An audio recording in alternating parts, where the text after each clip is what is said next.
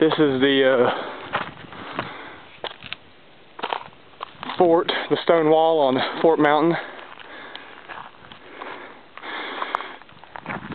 It's got two folklores behind it. One is about the Indians saying that they encountered white people called the mooneyed, which lived here before them. Tall white people with blonde hair, gray eyes, had strange weapons and tools and such. The other story says that at a much later time, the Prince Maddock of Welsh, I think, came here in around the year 1170 and built this as a fort.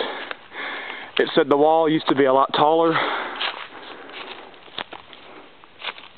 and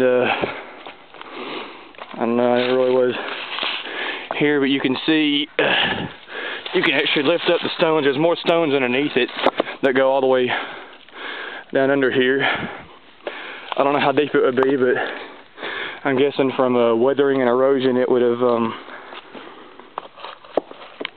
yeah, it's been worn down because it's very, very old.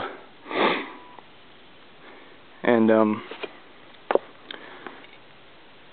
it stretches across the top of Fort Mountain. It goes all the way down this trail you see here, and it goes across over that way. And I